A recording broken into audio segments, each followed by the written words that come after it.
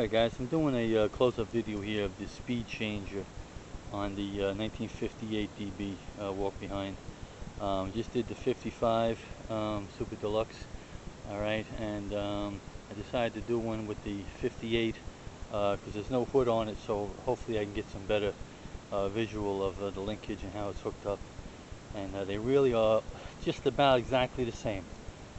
Just about exactly the same, alright? Again, it's the same idea, alright? You get the handle here with the rod, alright? This is the tension rod, right? It goes down to the tranny. I'm going to do this real slow so you can see it. Follow that rod down to the tranny. Alright, again, a position where you can see this.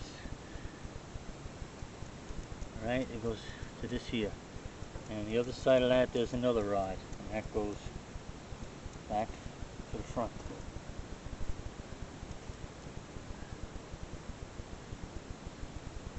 And that arm there goes up to the back side of the pulley. Again, you can see those two bolts I showed you in the other video that loosen up to move it up and down to adjust the tension, and also remove it, of course. But it's a pretty simple system. It's not much really. There's no maintenance on it except a little WD-40 and greasing, you know, just to make sure it keeps moving properly. Alright, but there's not much to it. Okay, when I plowed the garden this year with this tractor, I just kept it at the full tension.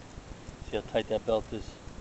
And that's all I did. I kept that at full tension, and I just controlled the tractor with the throttle.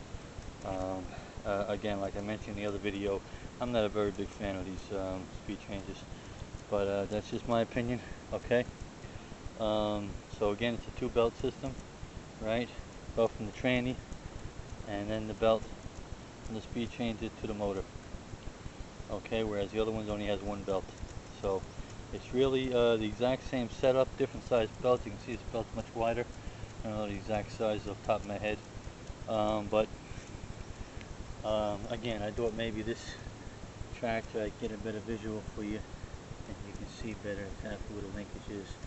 Linkage is all just held together basically with cotter pins. One cotter pin on the back of here, you can see, and then on the downside there's another one. This is the rod right here that goes up to the handle. Okay, and then a shorter rod that goes over to the other lever. So you're basically talking about two cotter pins, three cotter pins, and then up to the handle. So it's not that complicated really, but again, like I mentioned in the other video, if you're missing a part or the wrong part has been thrown on, something's been Rube Goldberg together, it's easy to not understand or not be able to see what has to be done. So I'm hoping this video helps you out. Between the two of them, just going out to my friend Duke. Between the two of them, Duke, I hope this straightens you out and gets you in order. But I tell you right now, with that speed changer, don't go crazy with it. I would use this tractor all the time with that speed changer fully engaged. That's just my opinion, that's all. I'm sure a lot of guys out there, you know, jump all over me about that, but I've been messing with these DBs for a little while, okay? So I think I might have a slight idea how they work.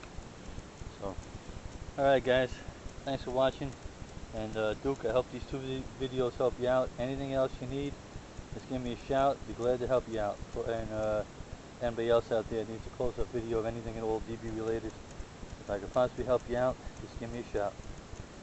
Alright guys, that'll be it. Welcome, Daniel.